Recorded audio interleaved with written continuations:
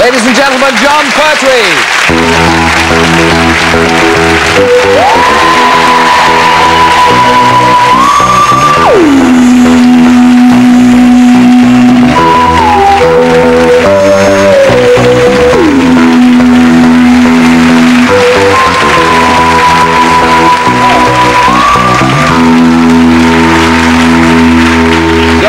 I'm the comic relief doctor.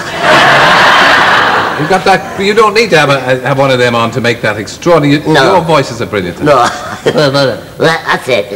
Yes, Irishmen find it very difficult to do that one. I must tell you, this morning I was on my way to rehearsals on my scooter bike on the way up to rehearsals, and I passed a fella wearing one of these noses and a comic relief cap, you know, giving joy and pleasure and love to everybody, and a taxi cut him up, and he said, "Where do you think you're going, you bleeding git?" So much in the spirit in of the thing. spirit. Oh, quite. Now you're back as Doctor Who on the stage after a 15-year gap. That's right. Are you glad to be back? Oh, sure, the money's good. You miss being Doctor Who?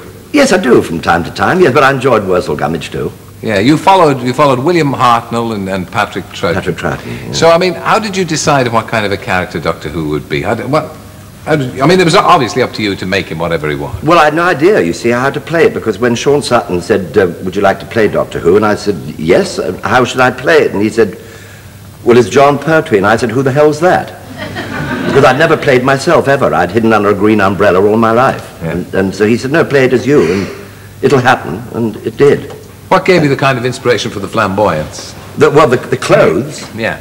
Well, that was a bit of luck, really. I wanted to wear something rather severe, like a Nehru suit, and they said no, they thought that was too severe. So, in order to do something for the front cover of the Radio Times, I put on an old velvet smoking jacket and an Inverness cape and a frilly shirt from Mr. Fish, which was very trendy at that time, and stood like that for the front cover.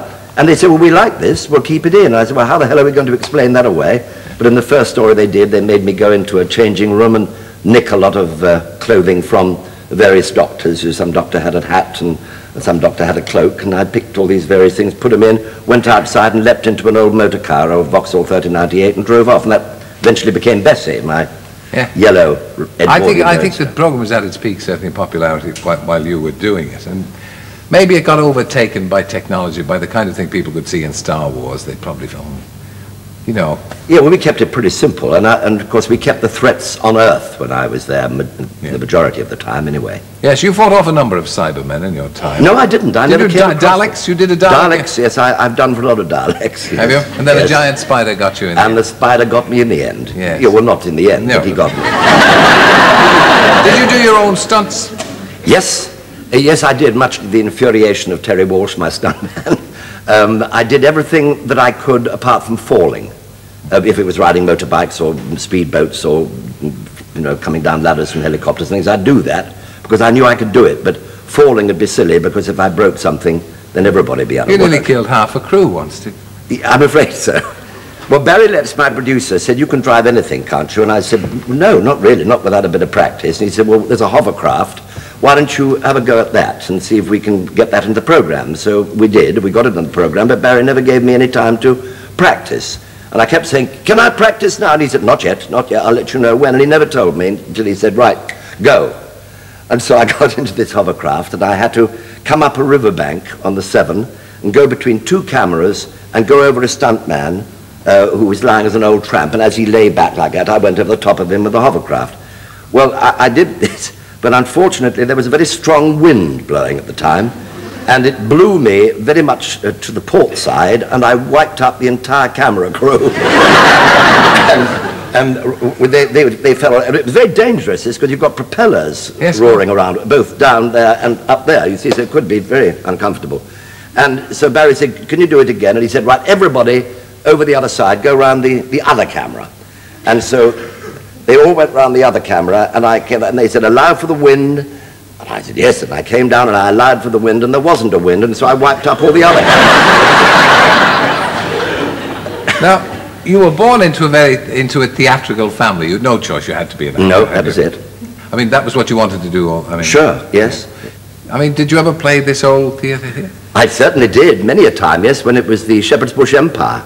Yeah. I remember very well that I came out of the stage door one night and I'd gone rather well, and which was difficult in vaudeville. We very often didn't, particularly at Glasgow Empire, where they threw everything at you.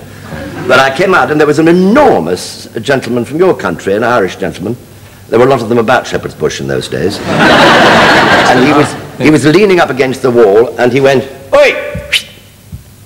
And I said, "What, me?" And he said, "Come over here." He said, "Here," I said, "sign that." And I said, "Well, how could I resist such a charming invitation?" Of course, and so I signed in the autograph and I handed it to him and he went and threw it away. To this day, I've no idea at all. I don't know who he thought I was. That's a killer. Oh, that's a killer. They're terrible. Did you ever recover from this? Never.